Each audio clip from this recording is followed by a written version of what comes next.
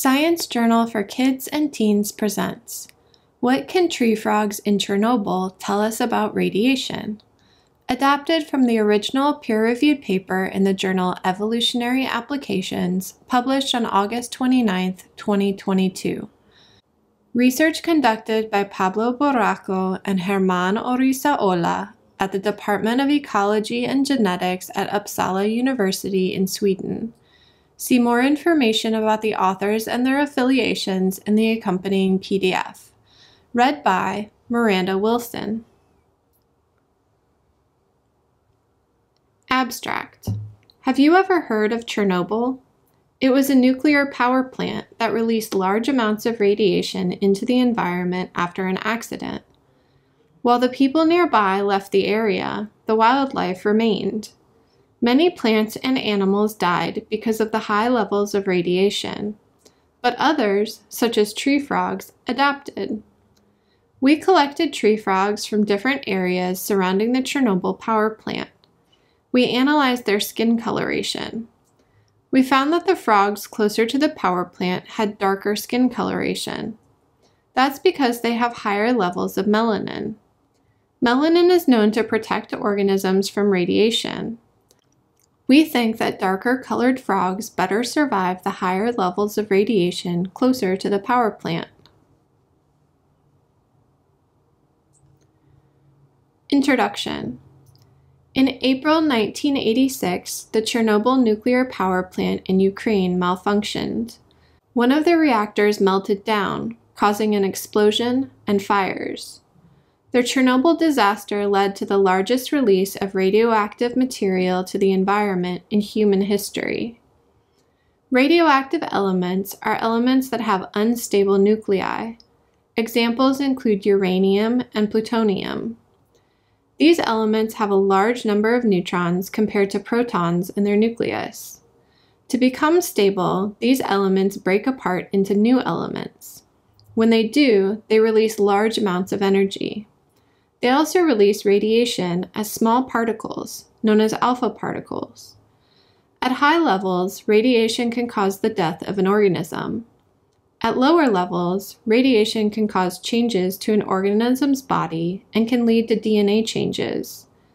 Because radiation can negatively impact wildlife, it is a form of pollution. While tragic, the Chernobyl accident provided scientists with an opportunity to study the effects of radiation on wildlife. We wanted to explore how wildlife adapted to radiation. In particular, we wanted to learn about skin coloration in tree frogs. Skin coloration is caused by different pigments. Melanins are the pigments responsible for dark brown or black coloration in skin and eyes. Studies showed that melanin can protect humans from ultraviolet radiation from the sun. We hypothesized that it can also protect vertebrates from radiation pollution. We hypothesized that eastern tree frogs living in or near areas with high radiation levels would present a darker skin coloration. In A, the photo on the top, you can see an eastern tree frog balancing on a branch. It is a lime green color. In B, the photo on the bottom, you can see reactor 4 at the Chernobyl nuclear power plant in Ukraine, which caused the release of radiation in 1986. On top of it is the new safe containment, a structure designed to contain the radioactive ruins of the reactor. You can see the dome of the structure in the photo.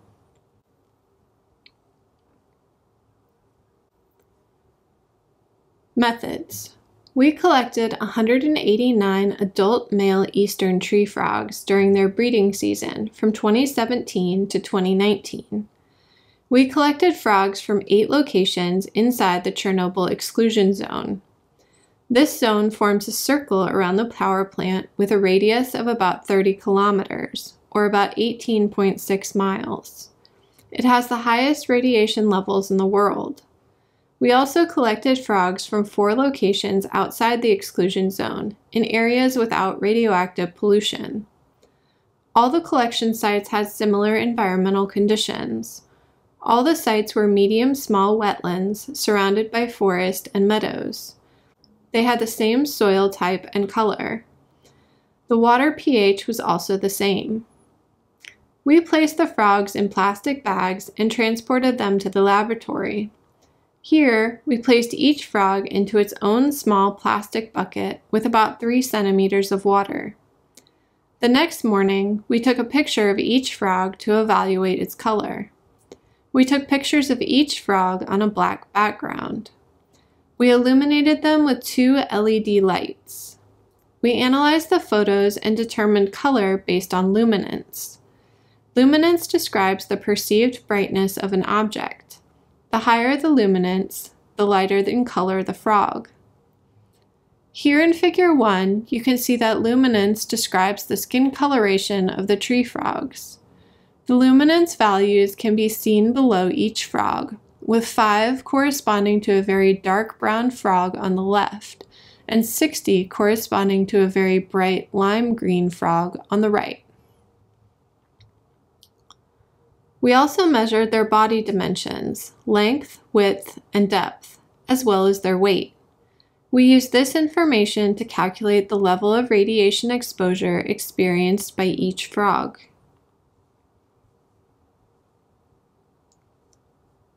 Results. We found that there was a lot of variation in skin luminance. We measured skin luminance as a percent. A frog with 0 luminance would be black, and a frog with 100% luminance would be white. Frogs within the exclusion zone had a skin luminance that ranged from 4.2% to 45.6%. The frogs outside the zone had a luminance that ranged from 22.4% to 63.9%.